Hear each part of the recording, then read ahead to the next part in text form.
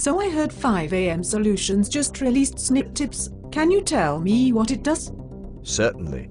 SNPTips is a Firefox browser extension that integrates your personal genomics information into your web browsing experience. So if you visit a web page, like a blog post or a journal article, that mentions a particular SNP, you can see what your genotype is at that SNP without leaving the current page to look it up. That would probably be very interesting to me if I knew what a SNP was, and if I had any personal genomics information. Sorry, let me explain.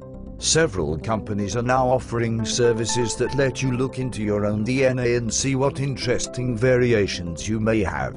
That's what I mean by personal genomics. Why would I want to look into my own DNA? Your DNA is a code made up of 6 billion letters. Most of the letters in your code are the same as everyone else's. A small percentage of them are different, and these have effects on your physical traits and your health. Okay, so I'm beginning to see why this is interesting. But what is a SNP? When one letter is different in your DNA code, we call it a single nucleotide polymorphism, or a SNP for short. SNPs can change the way your genes behave. The version of a SNP that you have is called your genotype. And that could affect my physical traits and health. I think I get it now. Exactly. So how do I get my SNPs? You can sign up with one of the personal genomics companies. One such company is called 23andMe. They will send you a tube to spit into, and then they send your spit to a lab to extract your DNA and read it. It's very high-tech. That sounds gross, yet oddly fascinating. So once I have my SNPs, what can I do with them? Your personal genomics service will generally provide you with tailored reports about the latest research pertaining to your SNPs.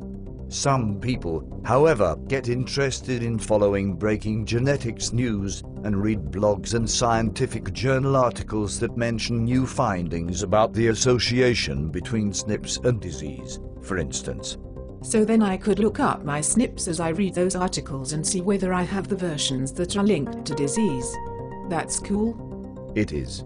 However, it can be a pain having to go look up each SNP when you are reading an article. Some articles mention groups of SNPs at once.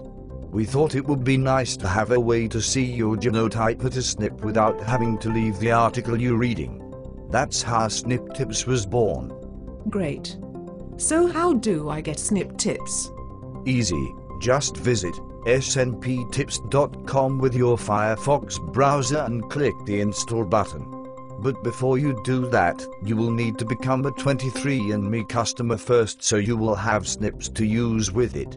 The current version of SNPTips only supports 23andMe data, but we plan to support other personal genomics services in the future. This is all very interesting. I will check it out.